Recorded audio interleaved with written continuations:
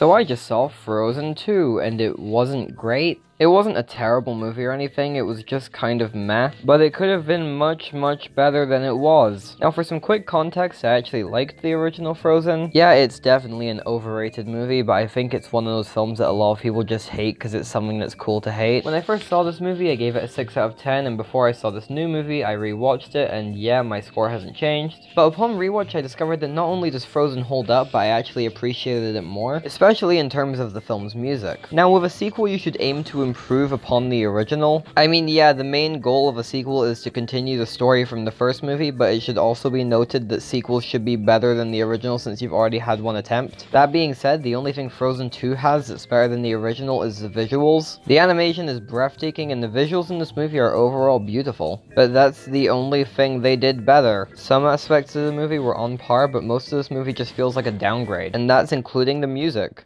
I wouldn't call all of the music in Frozen great, but at the same time, it's all memorable, and the songs that are good are absolutely fantastic. Then you go over to Frozen 2, and despite having seen it last night and having listened to some of the songs since then, I can literally only remember one of them. That being said, that one of them, Into the Unknown, is the best song to come out of either of these two movies, and quite honestly, it might actually be my favorite song to come out of a movie all year. I've not decided if it's better than Stand Up from Harriet yet, but they're both pretty fantastic songs. On the flip side though, this movie also has all of the worst songs to come out of either of these two movies. Kristoff's song in this movie is genuinely fucking awful. It's clear that it's supposed to be very tongue-in-cheek, but the only funny thing about it was just how stupid and bad it was. The audience is clearly supposed to feel bad for Kristoff, but then he breaks into this shitty 90s ballad. Olaf also has a really shitty song in this movie. There are overall a few bad songs in this movie, and of course they're also really unmemorable. To say the very least, when people leave this movie, they will not be humming Some Things Never Change. The musical score was only ever noticeable in the movie when it just played as a motif of another song in the movie. Like 5 or 10 minutes after we hear Into the Unknown, they just kind of play it again in the background of the scene, but this time it's just orchestral. And it really did not fit the scene at all. Throughout the movie, it is very clear they are aware their best song is Into the Unknown, so they just kind of spam it. They also spam their second best song, All Is Found, but they actually spam it as a song. Nearly every time that song was used, it was used as a song within the movie's universe. But with Into the Unknown, they just kind of shoved it wherever they could.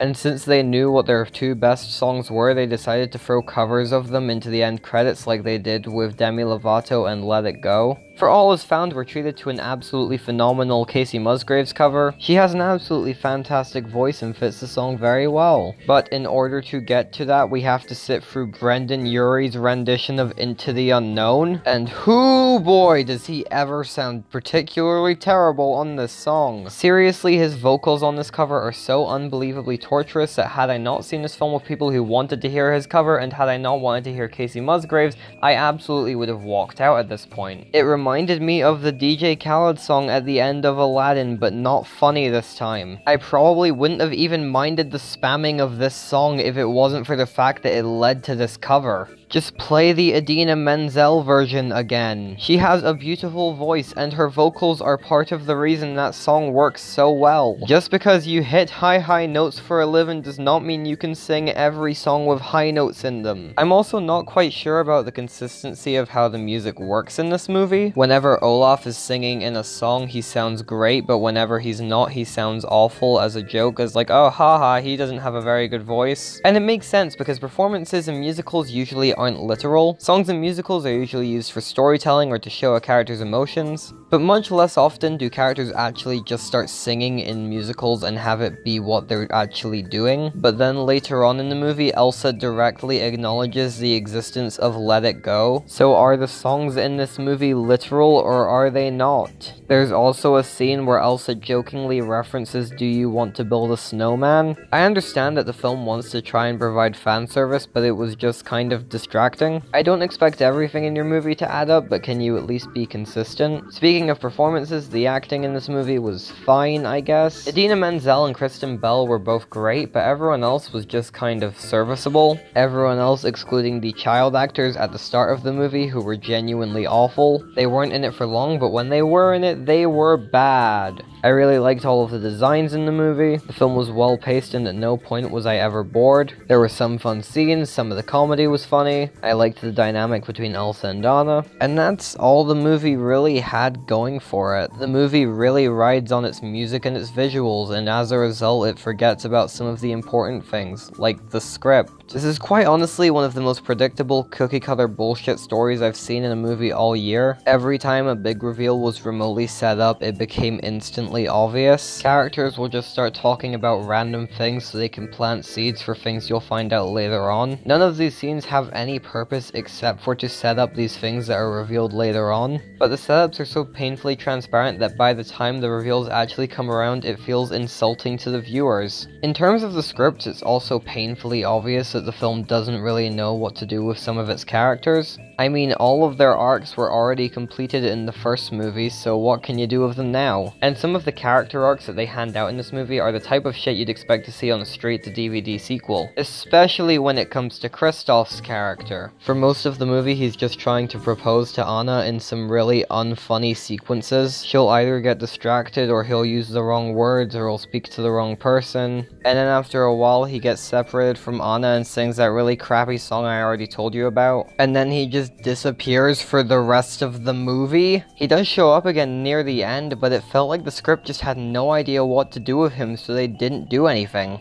Literally, all he does the entire movie is try to propose to Anna and pull her onto Sven when he's riding past her. That's all he does the entire movie, and it gets exhausting to watch him. His character was really annoying and quite honestly one of the worst things about the entire movie. Olaf was also really annoying in this movie, and he got given way too much screen time. And for some reason they give him a subplot about growing up and having an existential crisis. How does this movie have 5 writer's credits? Some of the dialogue in this movie is porn script levels of bad. I understand that this movie's target demographic is young children, but that does not mean that they just don't get to try. There are some things about this movie I want to talk about that are spoilers, so I'm going to enter spoiler talk now. If you don't want to hear spoilers for this movie, click to the timecode on the screen now. 3, 2, 1, go! So basically at one point, the big Frozen gang splits up and Anna and Olaf end up separated from Elsa. Elsa goes off and tames the water spirit and then goes to this mythical place where she finds out some predictable plot twists and then winds up getting frozen. Meanwhile, Anna and Olaf get trapped in a cave, but Olaf finds a way out. But because Elsa is frozen and Elsa created Olaf, Olaf then begins to die. He starts disintegrating into snowflakes all Infinity War style, but at no point during the scene does his mass ever get any smaller. And so you're just watching snowflakes float off of him as he stays the exact same and gets kind of tired. It was already really unintentionally funny, but then it became very apparent they weren't sure how to show Olaf's death, so they just fade into a scene that takes place after he's died. And to top it all off, the scene they fade into is a musical number that accidentally starts off with a meme.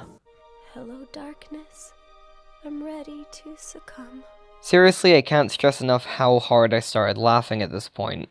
Anyways, Anna realizes she has to destroy a dam. Basically, the reason the enchanted forest is cut off with a thick mist is because Arendellians betrayed the Northuldra. They gifted them with a dam in order to help their crops, but in secret they knew that it would only damage them. And then they killed the leader of the Northuldra, and then they all started fighting, and then the forest became engulfed in this thick mist. So Anna has to destroy the dam that will in turn destroy Arendelle in order to free the forest. Arendelle was already evacuated at the start of the movie, so it seems like a win-win to her. But the movie heavily underestimates the consequences of breaking a dam. First off, Anna does not tell anybody that she is doing this. Considering the fact that there are copious amounts of water in that dam, don't you want to make sure everyone's safe before you unleash a ton of water onto everyone? The enchanted forest is not evacuated, and it cannot be evacuated.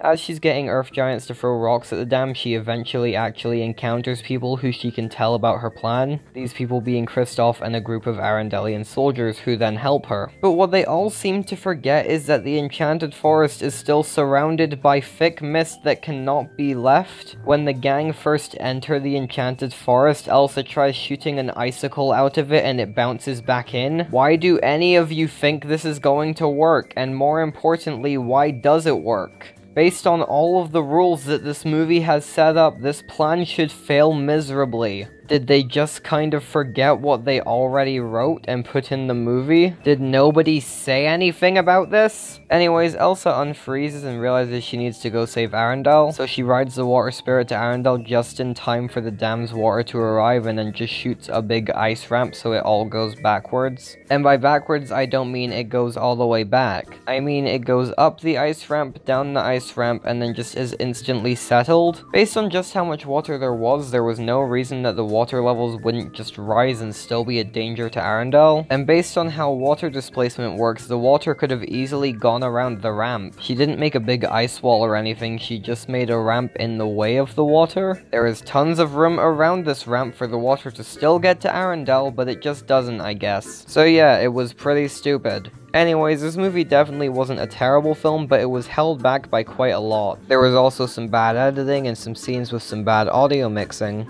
But really, this movie's problem is its script. If this movie just knew what to do with its characters, was less predictable and less stupid, then it probably would have been a lot better. Still, at least it was entertaining, I guess. Check this movie out if you want, you almost definitely will. Of the 14-person group I saw this in, I like this the least, so don't take my word for it. But personally, I just wish this movie was a much better movie. And I'm giving Frozen 2 a 5 out of 10. That's the end of this video. Like, share, subscribe, I'm bad at outros, and I'll see you in whatever I do next.